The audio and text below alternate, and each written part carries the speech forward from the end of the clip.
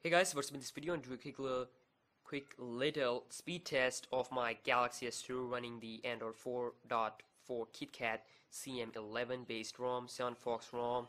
I've done a review. You can check out my channel. I've uploaded a ton of videos here for the S2 here. So I'm going to be doing here the speed test. So first of all, also I'm going to show you how to speed test here. So I have installed the speed test app. You need to search speed test here, and you need to download this free app here. Let's open it. Oops, I've installed this, sorry. I don't remember when I installed it. So let's begin up the test. So this is a custom ROM, completely based on custom ROM, custom sources and custom kernels. Of course it's a CM kernel, but you know, I'm not using the CR kernel, or I'm not overclocked or stuff like that. So also let's see. And also I don't have a good connection because I live in Pakistan. Here we don't have that much good connections like people outside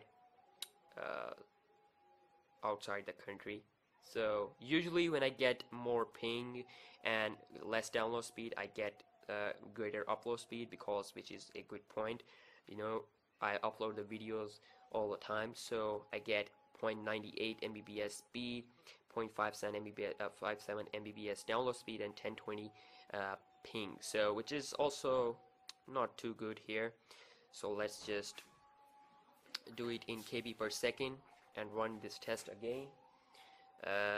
Restart test. Here, let's see what will happen now. Okay, let's zoom in a little bit here, and now I'm going to show you here in the KB per second, which is I think a lot more easy to understand the speed. Let's see how much it's getting.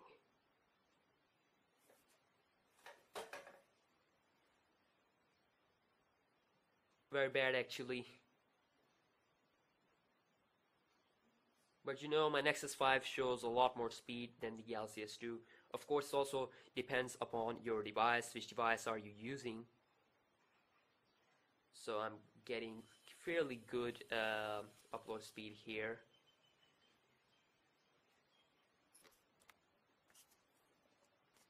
Okay. So yeah, we're done here. We get not so great speed, but I say that it should be a fault of ROM, but it should be a fault of your internet connection like I have. So yeah, thanks for watching guys.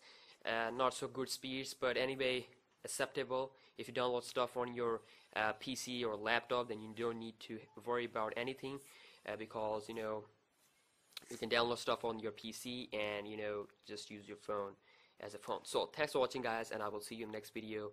Subscribe for more videos. Yeah.